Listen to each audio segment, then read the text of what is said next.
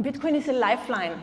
As my friend and teacher Andreas Antonopoulos said, it's a ripcord because it's revolutionary, immutable, public, collaborative, open, resistant to censorship and decentralized. Where I believe that open is a very, very important property because it gives us all a seat.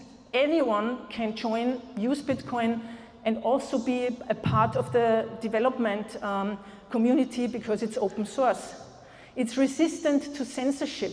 That's especially important in enforcing the human right to freedom of speech and freedom of association and other human rights, like the right to own property for women, especially interesting.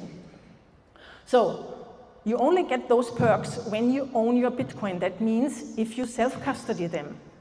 People might say that's complicated. Well, as a matter of fact, it's only 12 English words in the correct order that you need to take care of. Hello, my name is Anita Posch, and if you liked that video, please subscribe to my channel now to inspire me to create more content like this. And if you want to learn more about Bitcoin, then sign up for my free weekly Bitcoin newsletter at anita.link/news.